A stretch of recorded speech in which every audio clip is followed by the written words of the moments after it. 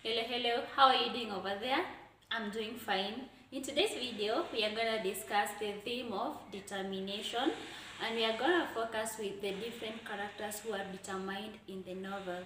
How has the writer presented the theme of determination? Stay tuned because I'm going to give you a detailed explanation. First, before I explain the theme of determination, let us first understand what determination is. And determination is firmness of purpose, or the quality that makes someone want to try doing something even though it seems hard until they achieve that thing that they want to do. Okay, we're gonna start with the first character. Resian and Tayo are determined to join the Egerton University, but Resian is more determined. From the moment that we met Resian at the beginning of the novel, she expresses her desire of joining the Egerton University, and she wants to be a veterinary doctor just like her role model Emma Kerere. She also asks her sister Tayo to talk to their father about joining the Egerton University, but Tayo does not get that chance to talk to their father. That does not make Resian to give up. She still hopes that one day she's gonna join the Egerton University, and she talks to her father twice, and even after her father declined for the second time, she also does not give up, and she tells him that she must join the Egerton University even if she'll be 80 years old.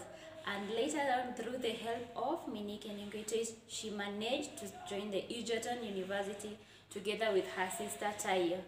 Number 2, we have Monique Eningwitoi is determined to rescue young girls from female genital mutilation and early marriages. And the people of Nasila valued their tradition. That's why they hated Monique and they called her names. For example, she was referred to as a wasp and a devil incarnate. But that does not stop her from fighting for the rights of the girls. So during the homecoming ceremony, Ole Musanga cast Monique Eningwitoi, and he said she should go down with the setting sun. That shows the intensity of that conflict. But that does not also make Monique to give up. And by the end of the novel, or as the novel ends, Monique Eningwitoi had rescued over 500 girls who were at her ranch from the two FGM and early marriage. Number 3, Resian is determined not to be circumcised, and she said herself she'll be circumcised over her dead body, and that is why she had to escape from her home, because for you to be married, you must be circumcised first. When she escaped, she landed at the hands of Olaringwe, who also betrayed her and wanted to have her circumcised. Through the help of Nabaru, she managed to escape and she met her role model, Monique Eningwitoi. The next point is Resian is determined not to be married by Oloisudori, and she told him she'll be his wife over her dead body. And she goes to an extent of telling her father she'd rather die than get married to the monster. All this shows that she doesn't want to be married to Oloisudori.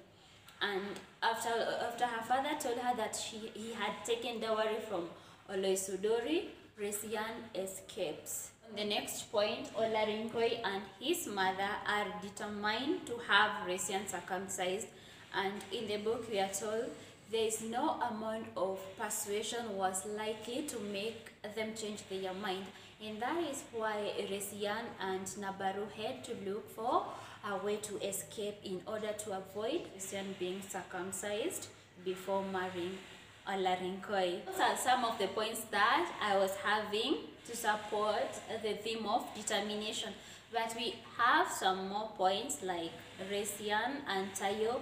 They are determined to meet their role model, Emma Kerere. You can try and explain that.